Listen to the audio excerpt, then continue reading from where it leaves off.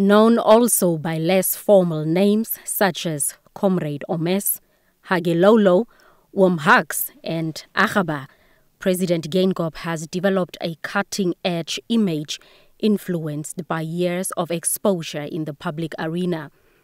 Having served as the first Prime Minister of independent Namibia, Geingob worked his charm in setting up the civil service.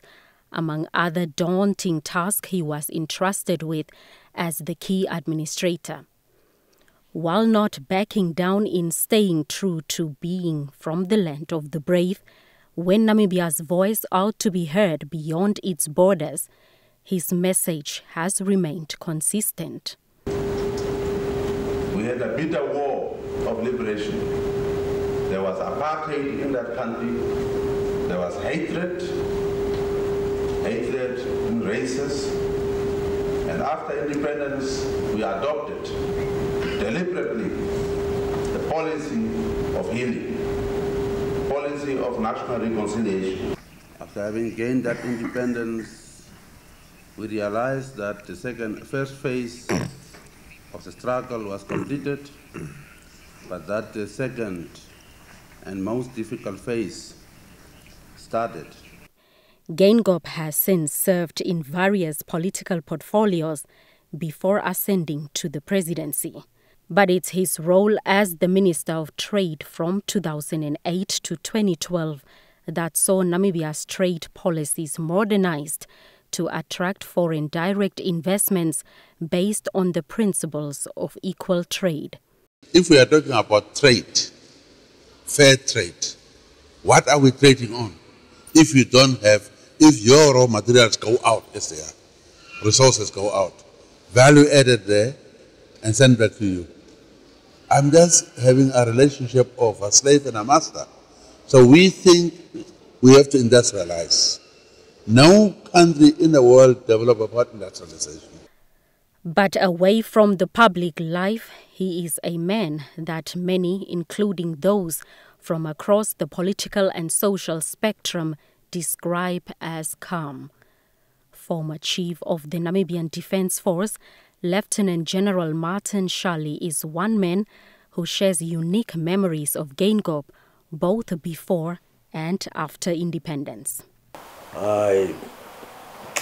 First things first, I would like first of all to join my fellow countrymen and women, friends, colleagues and comrades in wishing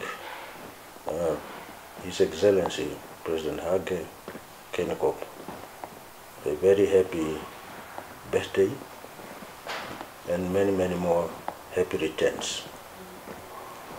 Yes,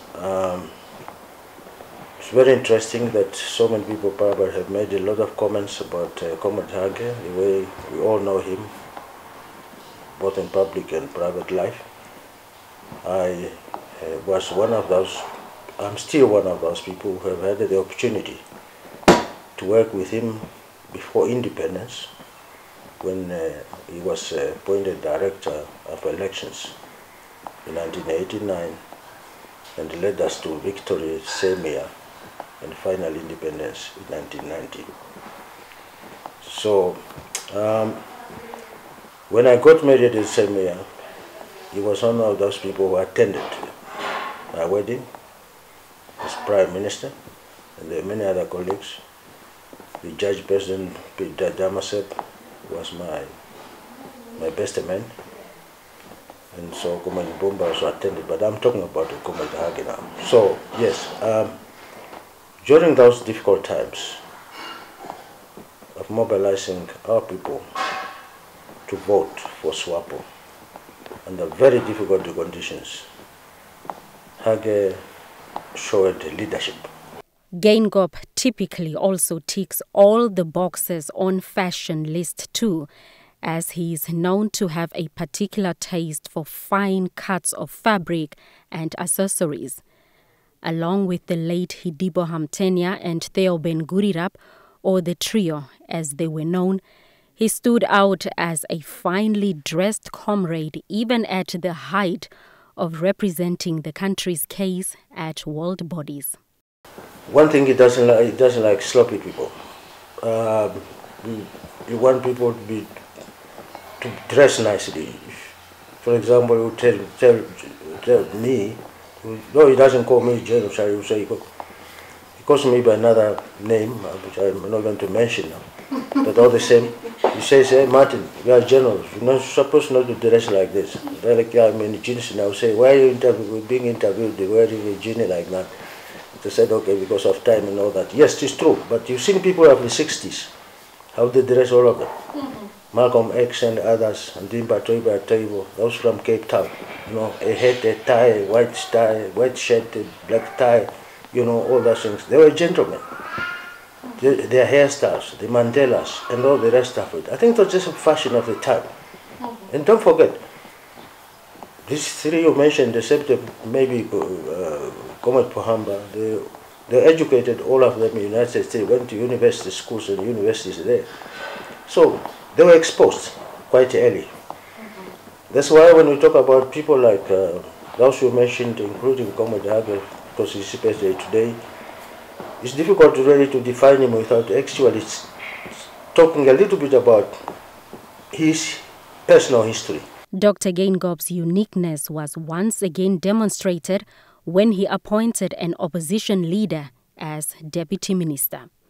So, Mr. President, on this special day, may you continue to inspire us with your vision, your leadership, your dedication, and above all, your conviction of inclusivity. And today, Mr. President, do not count the candles, just enjoy your day.